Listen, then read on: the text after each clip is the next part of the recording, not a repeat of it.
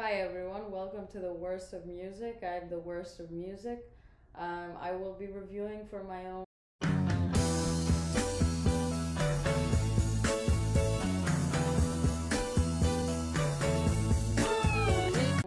individual interests, but also but I don't know if these videos will be private or unlisted or public. There's only three options in this world.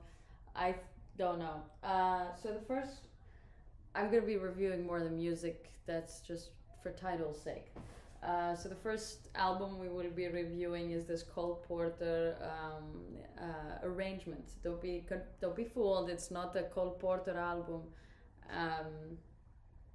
A symphonic portrait of Cole Porter that is the arrangements by Guy Luypaerts. I don't know if you pronounce it that way. So Guy Luypaerts, jazz pianist, composer, and conductor, lived a long life, 1917-2015.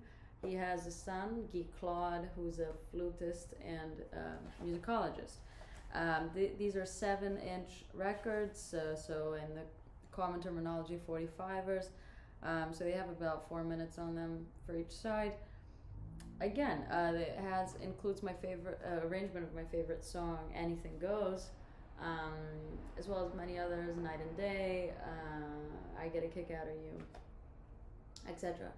It's kind of like When Harry Met Sally music, but that's sort of, it's good music. It has a romantic sound to it.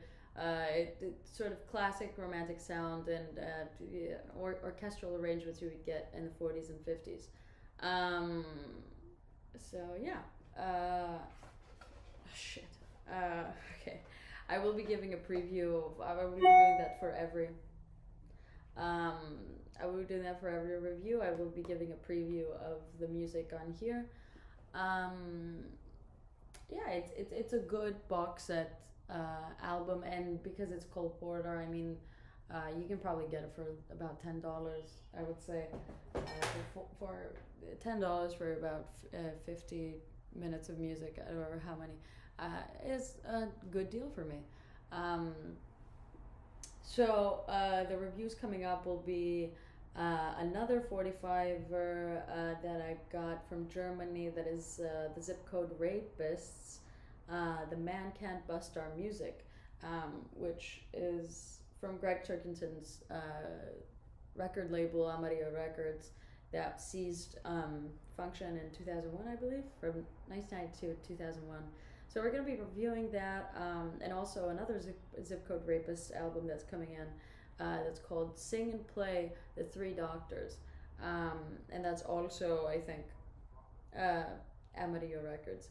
I forgot to say, this is Capitol Records, of course, made in the US, 1955 release, or at least that's what I could find. It doesn't really say anything on the vinyl box set. So yeah, coming up, we will be reviewing that.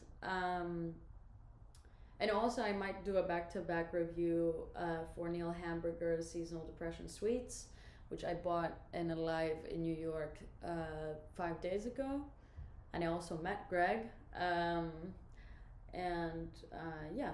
So here's the review of the Cole Porter arrangement.